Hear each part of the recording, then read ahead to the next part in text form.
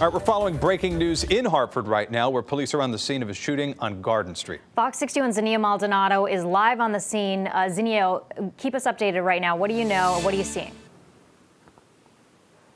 Well, Ben and Jen, I just touched base with Hartford Police Department. They tell me that this happened just a short time ago at about 3 p.m. this afternoon. Upon arrival, they found one man inside a car suffering from several gunshot wounds. He was transported to a local hospital. He's now listed in serious condition. Now, police tell me that they were called to 479 Garden Street due to a shot spotter activation. Upon arrival, once again, they found one male victim inside of a car suffering from multiple gunshot wounds. He was transferred to a local hospital where he is now listed in serious condition.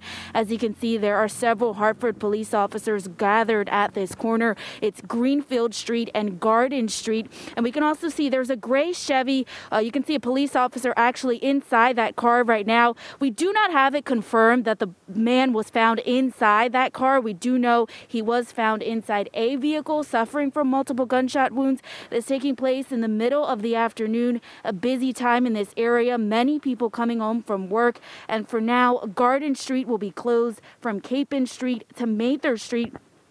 Once again, one man found inside a car, multiple gunshot wounds. He was transported to a local hospital. No word yet from police at this moment on a suspect, but the investigation does remain active. For now, we're live in Hartford. Zinnia Maldonado, Fox 61 News.